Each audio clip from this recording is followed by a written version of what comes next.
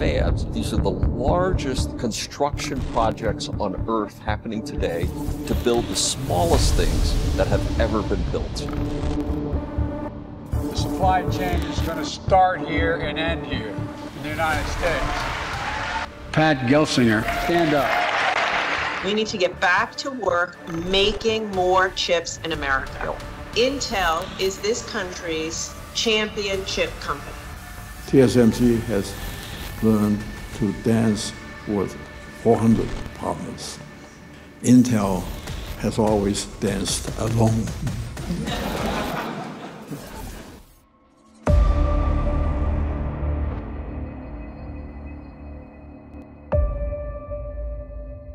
We have the most sophisticated semiconductors in the world.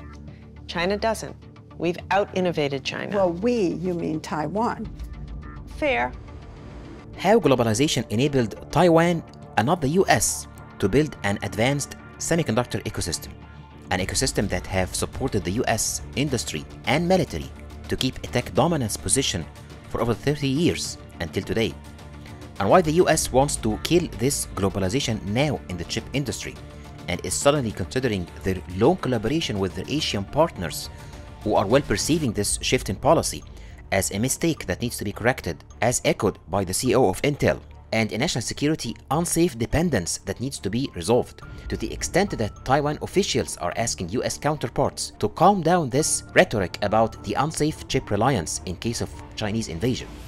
Will the industrial policy adoption be enough to help the US replicate Taiwan's mature semiconductor ecosystem, while not bringing back failure stories of politically handpicking specific industries and companies to receive large subsidies?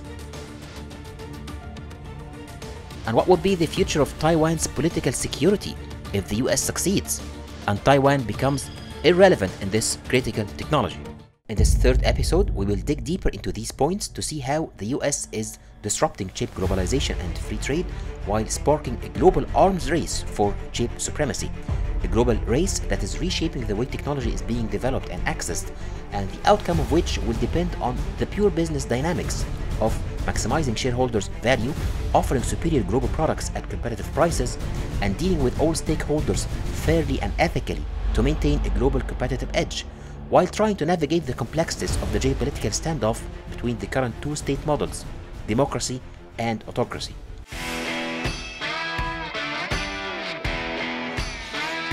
These companies see what I see, that the future of the chip industry is going to be made in America. The CHIPS and Science Act has sparked over $330 billion in investments to build the US semiconductor ecosystem. Over 83 new projects across 25 states, covering construction of semiconductor fabs, expansion of existing sites, R&D labs, packaging sites, and facilities that supply materials and equipment. All these projects forecast more than 47,000 new high-quality jobs within the next decade. But among all these investments by more than 40 separate entities, there is one specific company CEO that is receiving a lot of attention in the media. Pat Gelsinger is the CEO of Intel. He's a tech industry pioneer and played a key role in developing several groundbreaking technologies such as USB, Wi-Fi, and Intel's line of leading computer chips. I want to become a foundry for them just like they use TSMC today. I've talked to everybody in the industry. I want them all running on our factories because that is better for them to have more resilient supply chains, and I'm going to make it a good business proposition for them as well. As the US wants to make chips in America by Americans, it comes at no surprise that Intel, the local champion semiconductor company, receives the biggest subsidy ever in application of the industrial policy that the US has long blamed China for adopting with its local companies, granting Intel $8.5 billion in direct funding plus $11 billion in federal loans. Today, we are announcing our intention to invest $8.5 billion in Intel, America's champion semiconductor company. That $8.5 billion investment will be the single largest grant that we make from the entire CHIPS program. And how appropriate in the American champion company.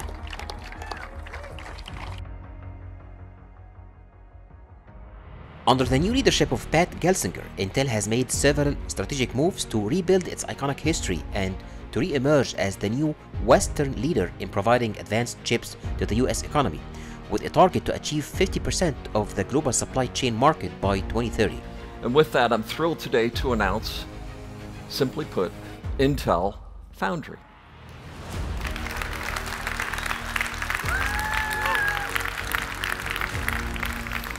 This is a new organizational model for Intel that includes our three major elements: technology development, our global manufacturing and supply chain, and our Intelfoundry services and ecosystem operation, all three together.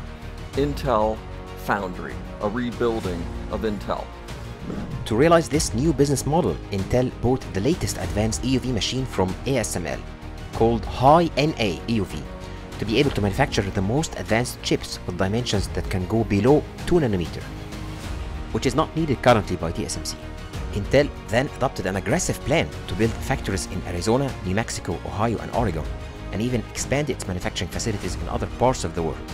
And on the product level, Intel decided to enter the AI race with its new AI chips to compete with NVIDIA and AMD as well. I'm excited to introduce the Intel Gaudi 3 AI accelerator for the first time. Intel Gaudi 3.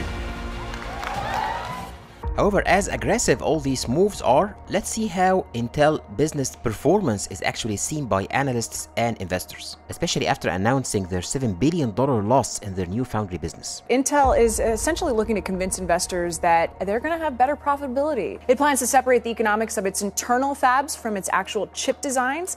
But investors, as we know, just over this past year are pretty cautious, and you see that in the stock reaction. Intel shares just really are not riding that AI wave, even after recently winning roughly $20 billion in government aid and loans to build those chip hubs on American soil.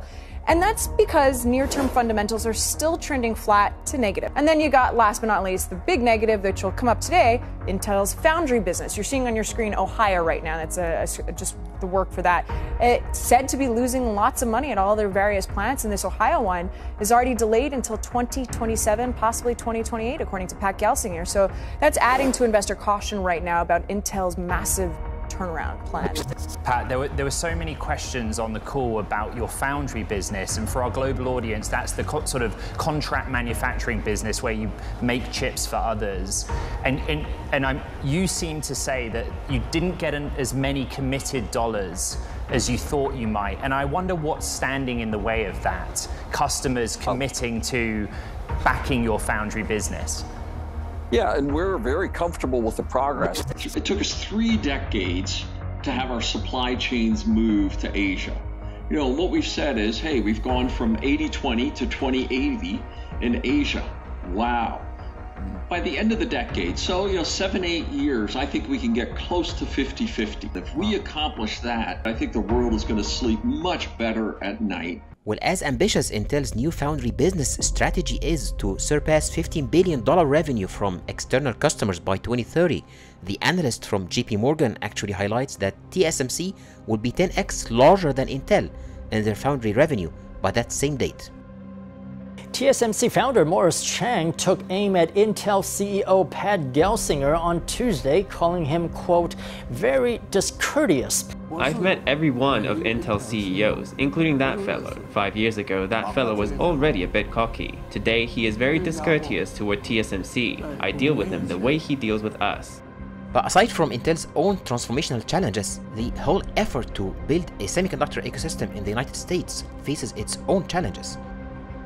Various reports from prestigious consulting firms and industry associations have detailed such challenges and tried to set strategies to overcome them. One of the main challenges is the lack of talented workforce necessary to build and operate the new chip fabs, with an estimate that there will be around 67,000 unfilled jobs by 2030. Why is TSMC successful in Taiwan? Because TSMC also gets good, well-trained technicians and even well-trained operators from a lot of trade schools in Taiwan. Their students only aspire to make a good living as technicians and even operators. They don't turn over, they don't leave their job as soon as there's something better, something that pays more. To highlight the work culture competitive advantage of Taiwan, Morris Chang said in a previous interview that when a piece of equipment broke down at 1 o'clock in the morning in the US, it would be fixed by next morning at 9. However, in Taiwan, it will be fixed by 2 a.m. As being the most critical problem identified, when TSMC tried to solve it in its new Arizona fab, it led to severe tensions between Arizona labor unions and TSMC officials, filled with cultural and work style disputes that were not reported with any other chip manufacturer in the States in building their new fabs.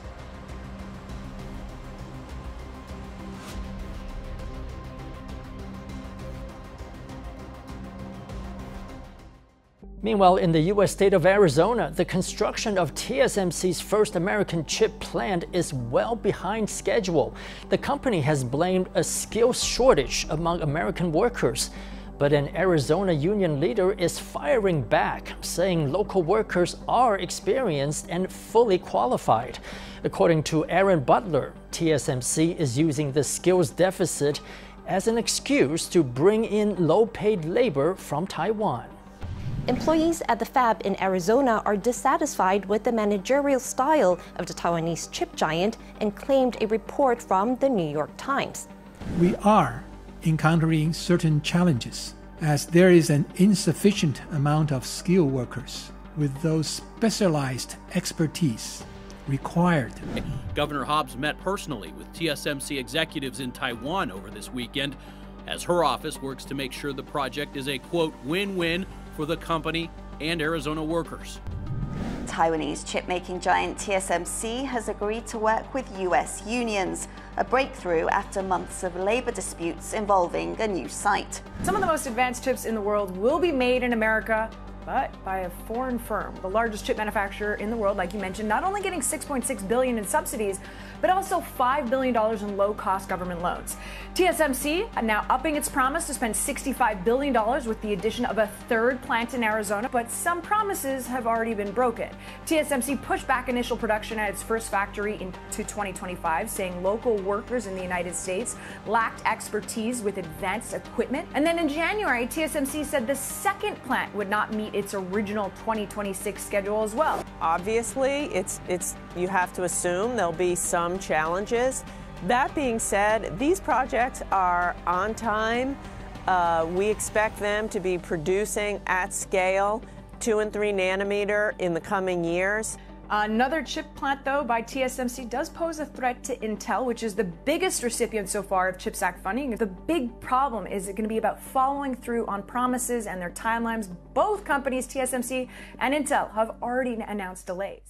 Well, the irony of all of this dispute with TSMC is that the Department of Commerce published a formal report of more than 100 pages in 2023 with an assessment of the microelectronics industrial base in the United States. The report covered this issue of the huge shortage in workforce talent and had 2 very important recommendations. One, about increasing the ability of companies in the United States to hire and retain highly skilled non-US citizens, and the other about increasing pathways for workers in America to become American workers. So apart from this main challenge, I've listed here the top 5 challenges that face the United States in building its own local resilient supply chain of advanced semiconductors.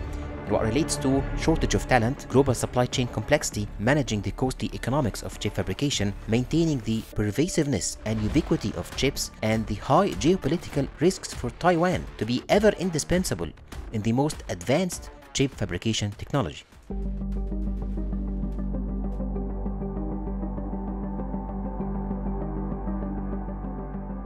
If there's no war, then I think the effort to increase onshore manufacturing of semiconductors is a wasteful and expensive exercise in futility if there's no war. If there is war, then, my goodness, we all have a lot more than just chips to worry about. Not going to be possible to turn back the clock. And if we want to re-establish a complete semiconductor supply chain in the United States, you will not find that to be a possible task. It took Taiwan 3 decades to build its mature semiconductor supply chain ecosystem, and TSMC actually represents a super-functioning cluster at the economy of scale level, and not only a mere chip manufacturing company. its unique management practices echoed very well with the Taiwanese culture, a culture that relied on TSMC as a geopolitical shield against the persistent fear from Chinese invasion.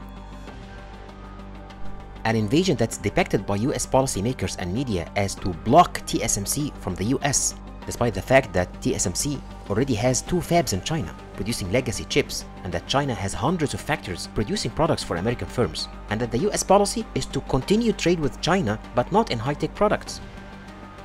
But the chip war started by the US have gone too far even for an outrageous idea of blowing up TSMC in case of Chinese invasion to be discussed in the US Congress.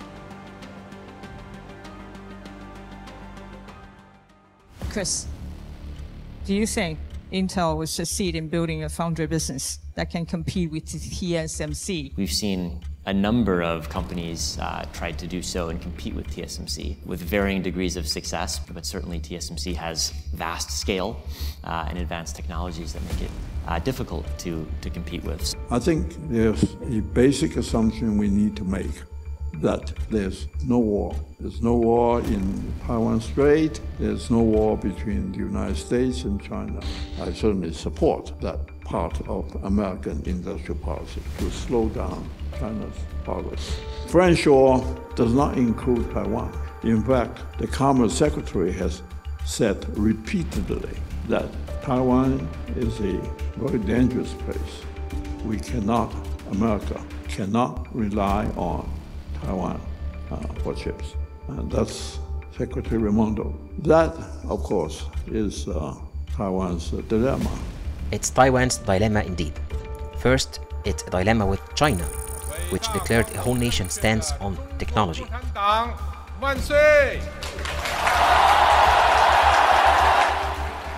And seeks to decouple from the US and to rejuvenate and reunify the Chinese people, including those who fled China to the Formosa Island in 1949 to establish Taiwan after the Communist Party's successful revolution. Second, it's a dilemma with the United States, its tech partner and military aid supporter, that is suddenly adopting industrial policy and killing chip globalization, while declaring that its dependency on Taiwan has become a national security risk, and is giving opportunity for the long business rivals of TSMC to try to dethrone it and threaten Taiwan's political future by weakening its silicon shield from China. And actually, it's a dilemma for the whole world to witness such a new chapter of the developing clash between two state models that surfaced so clearly with the respective response performance to the global COVID pandemic crisis. The US liberal democratic capitalism versus the Chinese blend of state-directed capitalism and political authoritarianism, or democracy versus autocracy. We are in the midst of a fundamental debate about the future and direction of our world. That autocracy is the best way forward, they argue. And those who understand that democracy is essential, and I believe that every ounce of my being, that democracy will and must prevail. We have to prove that our model isn't a relic of history. The world is undergoing changes unseen in a century, and now is the time for major development and major transformation.